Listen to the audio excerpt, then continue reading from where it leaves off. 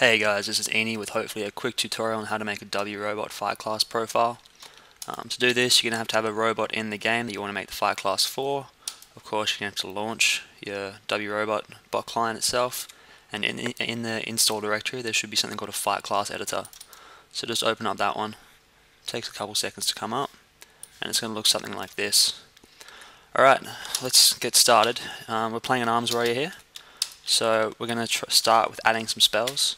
Usually, I try to always just pull the spells directly out of the WoW client. All you need to do is just put the name of it in there and add spell. I find that I sometimes typo, or sometimes the Fight Class editor is case sensitive. So if you're actually copying it exactly as it is, you'll find that you won't get any issues like that. Alright, so as I said, we're playing an arms warrior. So I'm just going to have 3 spells to start this. This is just an example. Okay, so first thing you're going to notice, the second you click a spell, you're going to have your spell settings here. There's a whole bunch of stuff you can look at. The main things you need to know is timer. You want to kind of have that timer resembling what the cooldown for your spell is.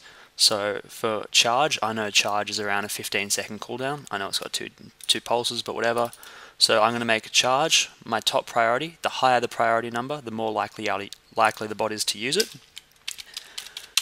And the timer here is in milliseconds. So a 15-second timer is 15,000. Okay. Mortal Strike, that's down a bit further. And I know Mortal Strike has a 6-second. Rend doesn't have a timer itself, and I'm going to have to put a condition in so it doesn't just spam Rend. So what I'm planning for the bot to do here is charge, Rend, and then just Mortal Strike, hopefully, till it's dead. You know what, let's also grab execute.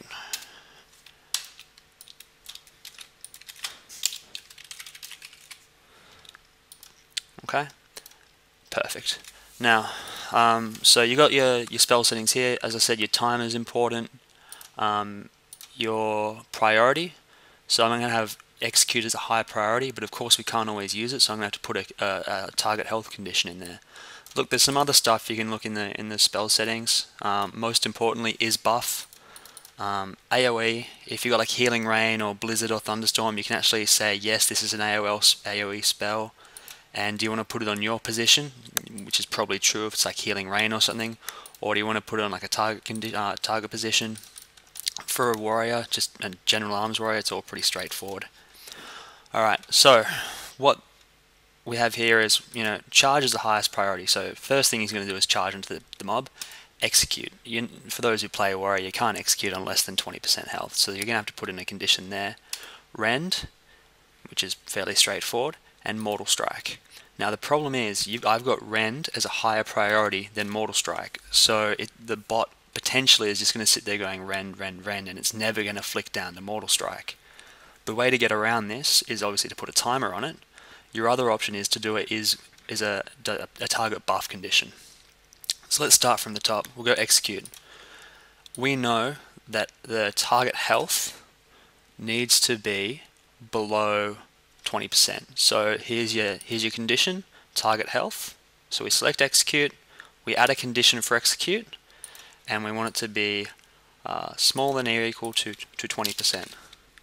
Okay, so that just means that if the target's less than 20%, this spell becomes available to the bot. The next one's Rend. There's no real health percent requirement for Rend, but what I don't want the bot to just keep applying a fresh Rend. Rend lasts like 15 seconds. So what I'm going to do is I'm going to put target buff. And the buff that Rend puts on the target is actually called Rend. So what this will do is say, if the target has Rend, you can't cast this spell. Or the flip side of that was, if the target has Rend, you can cast this spell. An example would be like an elemental shaman trying to cast a lava burst. Only cast a lava burst if flame shock is true. Okay. And Mortal Strike, that's fine. And what else can we do? Slam. Okay, so generally what's going to happen here is your rare and highly conditionalized spells will be at the top, and they'll have their big cooldowns. There are lots of requirements for the bot to cast the spell, and down the bottom is just going to be your space fillers. In this case, slam. There's no cooldown on it. It's a fairly basic spell. If there's, for lack of a better option, the bot will use this spell. Alright, so let's save the fight class. What are we going to call it? Legion, Warrior, Lazy. So that's saved it. What you're then going to do here is stop whatever this bot's doing, and we're going to load that profile we just made.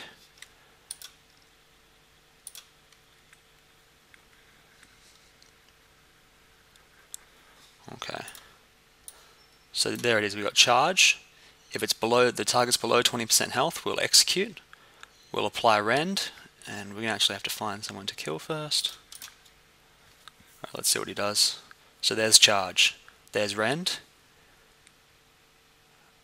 Look, I think it's probably not a good demonstration with a fully heirloomed warrior, but you can sort of see how you can build a fight structure like this.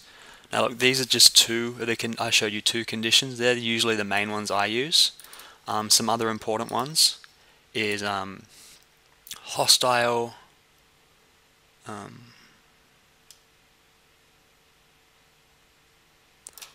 unit near target.